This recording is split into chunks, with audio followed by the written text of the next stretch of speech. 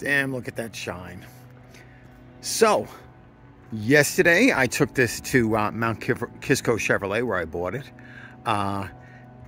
You know, I wanna say something positive about Mount Kisco Chevrolet. A couple of things actually. Number one, I found the dealership by accident online, even though I've been going to Target across the street and I never realized it was there for a long time, because I'm not really a Chevy guy. But of course, when I heard about the new Trax redesign, it intrigued me. I test drove it. I loved it. I bought it there.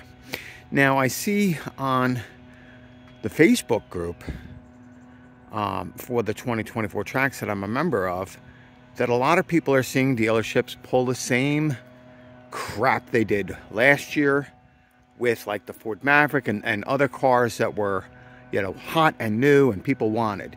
Dealerships just can't help themselves but throw on a $1,500 stripe package that costs them $100. You know, they're looking for all these cheap and easy ways to gouge you. I am proud to say that Mount Kisco Chevrolet did not do that with us. I paid sticker price. I didn't get anything below sticker price. I didn't get any discounts. I paid sticker price. And since I brought my own financing, I didn't have to worry about any of that bullshit. So, Mount Kisco Chevrolet, absolutely fantastic. The salesman, Ryan and Jimmy, the two fellas that helped me, great guys. I understand that Ryan is now moving over to the used car department as like a used car manager, so that's good for him. He's a nice young man. So, the service department, Dennis and Gavin, have taken care of me quite a bit recently. So I had my first oil change done early at 1,200 miles. That was on me. It was a free oil change from them. I took it prematurely because my history is I always get a first oil change around 1,500 miles. Get rid of all the filings and everything from when the engine breaks in. But they say they don't do that anymore, so just as well. I had the second oil change done around 5,000 miles. Now I've got almost 6,000, and I just had the Infotainment update, and I dropped the car off at the dealership and picked it up the next day.